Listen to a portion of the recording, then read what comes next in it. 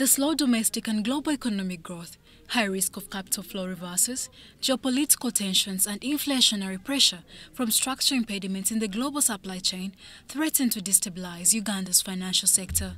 Events in the external sector tend to happen in Uganda with a lag.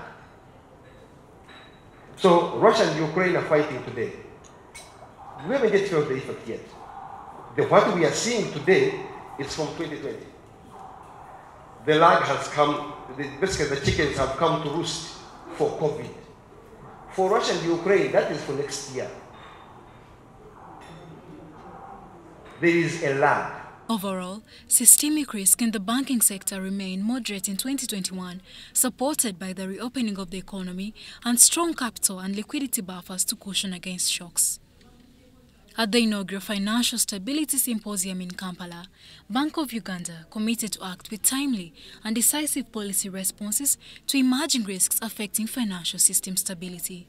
So as long as you have government bonds and you have some liquidity challenges and you're a bank and you're eligible, borrowing is automatic. Emergency liquidity assistance, on the other hand, as I've pointed out, is a last resort. To access it, you must have exhausted your government securities, for example. A key downward risk to financial stability is the continued pass-through to domestic inflation of global shocks and the knock-on impact of the financial performance of households and enterprises. We've seen an increase in prices of some of the imports, energy, wheat for some, because apparently we're importing quite a bit from that region, fertilizers, but the full impact of this event, that is Russia and Ukraine, will only come next year. What we are seeing is think of it as the appetizer of the impact. Charlotte Amoge and Dennis Sigoa for UBC News.